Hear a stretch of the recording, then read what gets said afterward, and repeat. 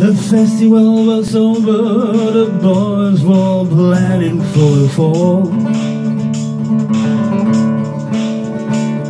The cabaret was quiet, except for the drilling in the wall.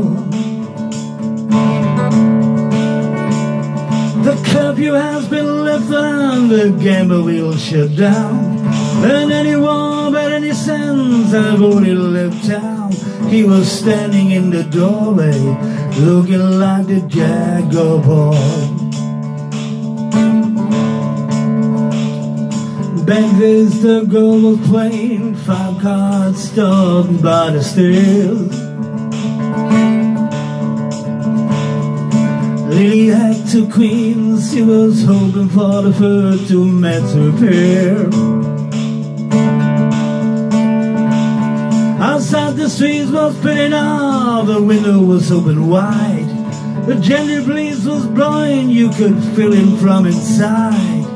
Lily called another bed and drew up the Jaguar.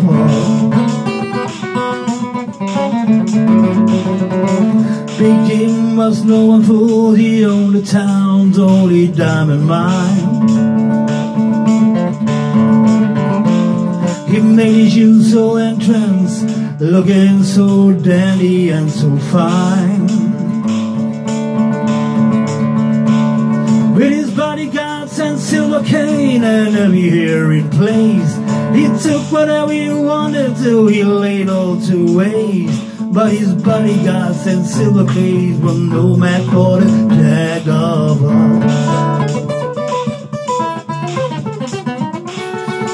Rosemary come ahead and took her carriage into town. She slipped in through the side door, looking like a queen without a crown. She fluttered up her eyelids and whispers in his ear, "Sorry darling that I'm late," but he didn't seem to hear. He was staring into space over the Jaguar Park.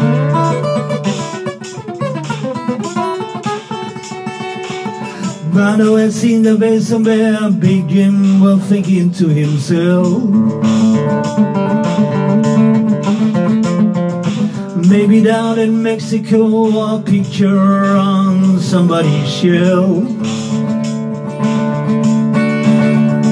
When the crowd began to stand the beat and how the light did dim, and in the darkness of the room there was only Jim and him, staring to the butterfly who just drew up the Jaguar Park.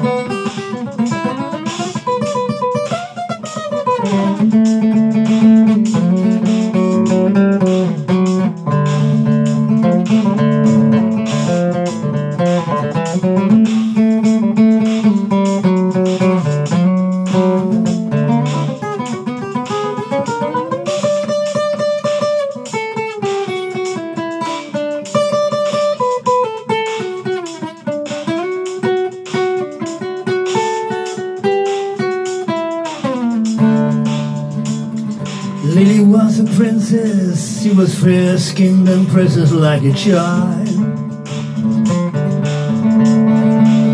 She did whatever she had to do, she had that certain flash every time she smiled.